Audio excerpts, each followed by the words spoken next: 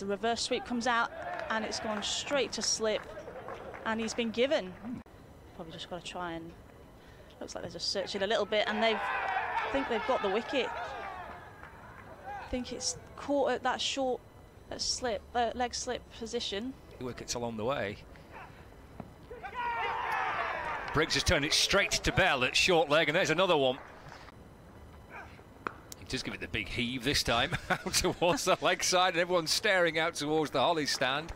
About to start his 15th over bowling from the pavilion end. Forward to that, into the offside, little hesitation, a lot of hesitation. Could be a run out, should be a run out, is a run out. And they've got to be, oh, he comes down the pitch, Rushworth is stumped comprehensively.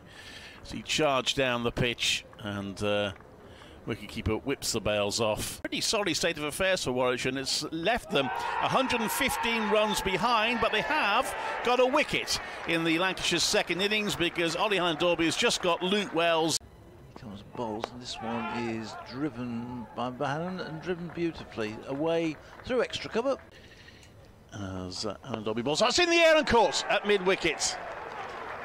And Bohannon has gone for 25. Barnard's in again this time, and it's a bit shorter this time, and it's pulled all the way to the boundary. I think it's gone for 6 actually, as Barnard approaches again.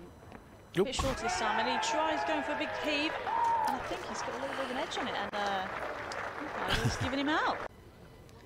Around the wicket, Hamza. Oh, it's gone high towards the leg side. He's not in control of it. He should be caught. Nears, it's a good catch nonetheless. Oh, well today, Hannon-Dorby. That one's short. It's lifted just above the fielder at backward point, and is going to go for 4. It's a good shot in the end from Jennings. A slightly risky one, but well executed. Right now, Bell is on 4, and Rhodes bowls to him. Driven, nice shot, beautiful shot. It's going to be 4 runs on drive. This next one gets the outside edge and has gone, and Bell has gone. Ball which pitched and just turned away from the right-hander, just nicked the edge. As it bowls again this time, and that beats the diving extra cover fielder, and it is going to run away for another boundary. Briggs bowls, reverse comes out, and it's gone quite fine actually. It's going to pick up at least 2, and it's probably going to go all the way for 4, and it does.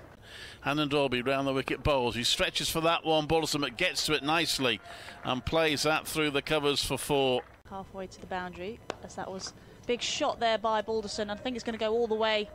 That one is carved away by Jennings. It was a little short and wide from Barnard, and Jennings took full advantage. A nice cut from him. Briggs to Balderson. Because again, that's in the air, a little bit more risk involved in that with a short cover in place, but he'll get 4 more. One does.